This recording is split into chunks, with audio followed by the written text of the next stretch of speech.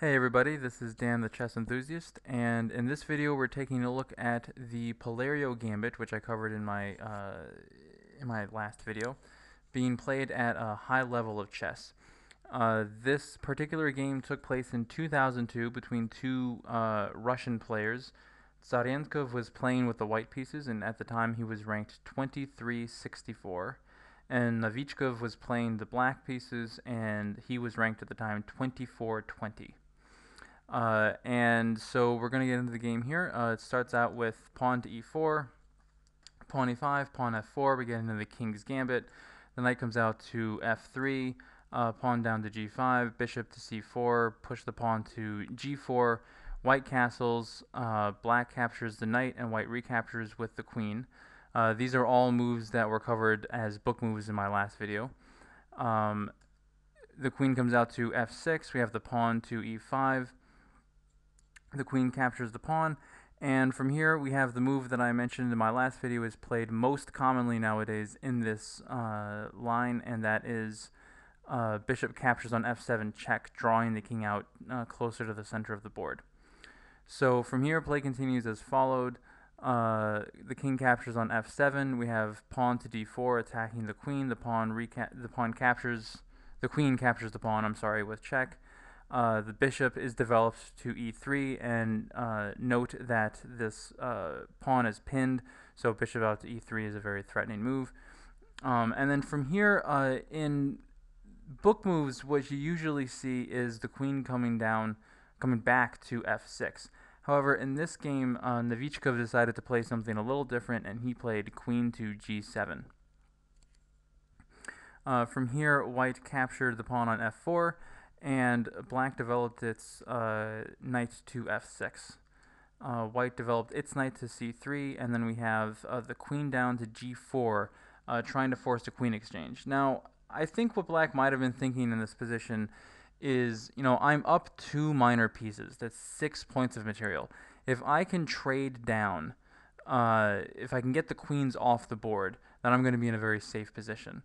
Unfortunately, it seems that black didn't really look deep enough into the position, because even though black is up 2 minor pieces, after the exchange you're going to see that it actually is going to start going down material, and white's tactical shots with the 2 open files in the center of the E and the F file are really going to start to become very, very deadly, and ultimately too much for black to handle.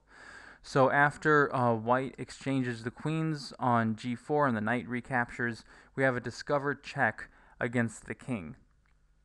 Now, not only do we have a discovered check on the king, but you'll notice that the bishop here on e5 is now attacking this rook. So this rook is definitely going to fall. In the game, black pulled the king over to g6.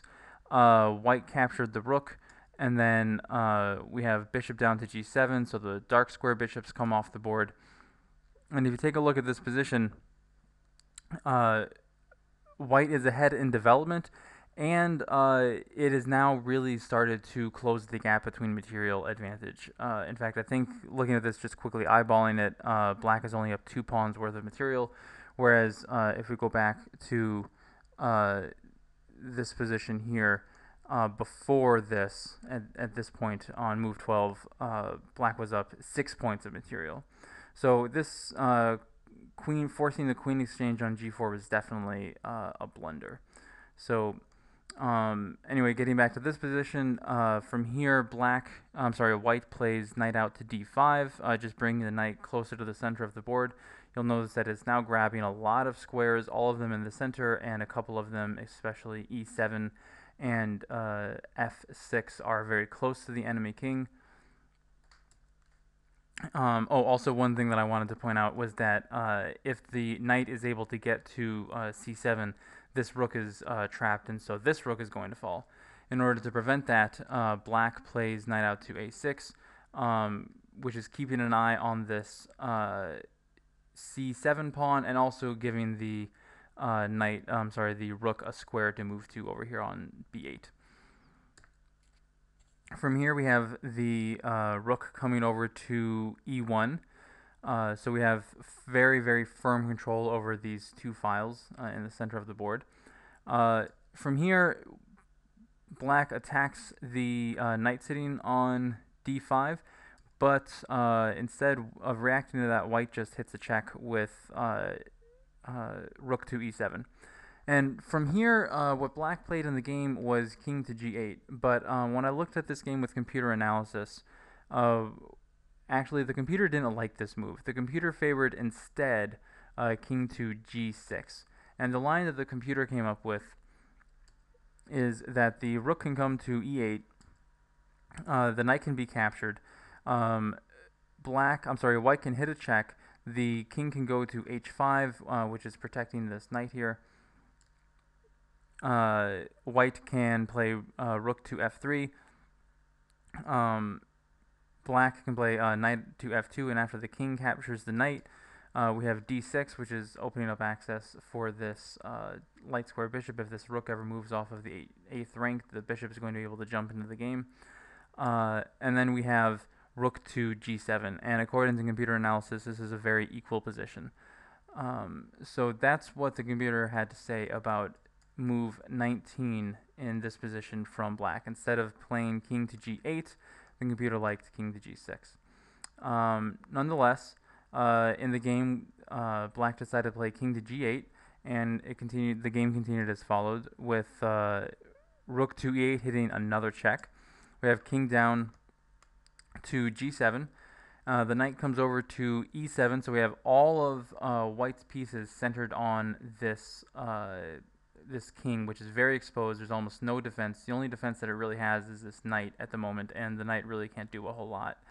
Also in this position, if you look at it, what white is threatening is bringing the rook over to g8, and again, that would just create a really, really messy position for black. In fact, after the king moved off to h6, then this knight would fall, and it would just be really almost a lost game from that position. So in order to stop that, black plays knight to f6, which is keeping an eye on the g8 square here. So now if the rook plays to g8, the knight is going to be able to recapture. From here we have the knight check on f5, and the king goes over to f7, attacking the rook. But white just pulls the rook back and hits a check on e7. From here, the king goes to f8, and then we have rook on f to e1, which is now connecting the rooks on this open file here, the open e file. We have pawn to d5, which is opening up access for the bishop. Right now, the bishop is attacking the knight on f5, and so white plays knight to d6. From here, play continues as follows, with king over to g8 in order to get away from the check square that was here on f7. And we have rook to f1, which is attacking currently the undefended knight. Now, in this position, I'm pretty sure what black saw is that moving the knight in this position would be very, very bad. And so black just basically abandoned defense of the knight, because let's just say that black moves the knight anywhere. Let's just say it moves to d7, and you know black might be thinking that now he has the square here on f8 covered, but once we have doubled up rooks on the 7th rank, they're just completely monstrous. With this knight in the vicinity, there's nothing black is going to be able to do. So instead of going down that line, what black decided to do was simply develop its bishop out to g4, at which point the knight falls on f6. Play continued for a little while. As you can see here, this is starting to look very, very grim for black. However, black did continue playing on for a little while. It played bishop to d1, attacking the pawn on c2. We have knight to e8, and in this position, black actually resigns, because the only way to stop the checkmate, what's going to happen next on the next move is, let's just say black makes kind of a nothing move. Let's just say, what do we have here? Let's just say we have bishop to c2. Bishop captures a pawn on c2. We have the series of moves where the rook hits the check on g7, the king can only go to h8, and then we have checkmate with the rook on f8. So the only way to prevent that in this position is to capture the knight with the rook. And once that happens, the rook falls, and this is a totally won game for white. So that's why facing this position in the game, Novichkov resigned. So yeah, that's the Masters game on the Polerio Gambit. As I said, in all King's Gambits, it's a very, very aggressive, fast-paced game that takes place. This game was certainly no exception. And yeah, so I hope you enjoyed the video and you got something out of it. And thanks for watching. Take care. Bye.